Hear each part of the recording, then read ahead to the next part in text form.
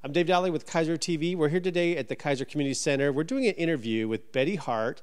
She is a new member of our Keizer Rotary doing a special project, and it's going to help the pets of Keizer. And Betty, for audiences, tell us about this project you're doing. Yes, it's an opportunity for people in Keizer to help people with pets who are hungry. So the pet food that people donate will go to the Marion Polk Food Share, and then it'll be available to families when they go to a local food bank, for instance, and they have pets, and they can get pet food at that time for their pets. So should someone have an extra bag of dog food, extra bag of cat food, what do they do with that cat food to help? Okay, so we're collecting them at several sites through November.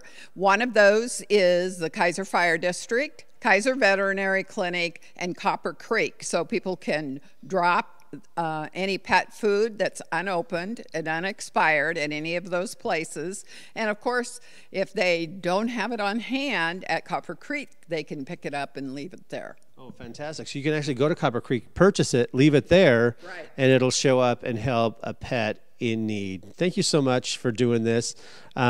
You're newly involved with this Keizer Rotary, wonderful people of our community. What do you want to say to all these other great community members who are members of Keizer Rotary? Well, I think being a new Rotarian is such a great thing. My husband was a member of the Rotary for a long time, and I'm really excited about the opportunity to be involved and help with their many projects, and particularly to bring this one to them because it's brand new this year for us. Well, speaking on behalf of all you healthy pets, there's someone out here, and there's a great organization like Keizer Rotary who's trying to get you what you need. Thank you very much for doing what you do, Betty. Thank you. And for more great stories here in Keizer, visit keizertv.com. Thank you.